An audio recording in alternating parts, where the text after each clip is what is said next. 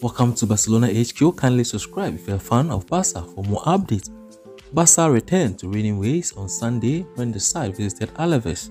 Frankie De Jong's late goal was enough to guarantee Xavi's men the maximum 3 points, keeping the top 4 hopes alive. This victory means Barcelona are now unbeaten in the last 5 league games.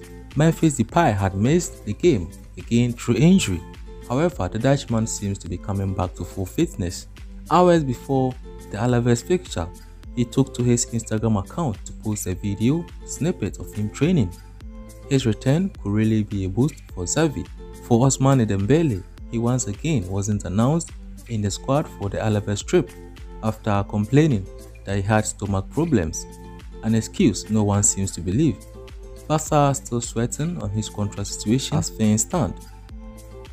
Ansu Fati may now have to undergo surgery. Doctors have confirmed that the youngster may be out for an extended period of about 3 to 4 months.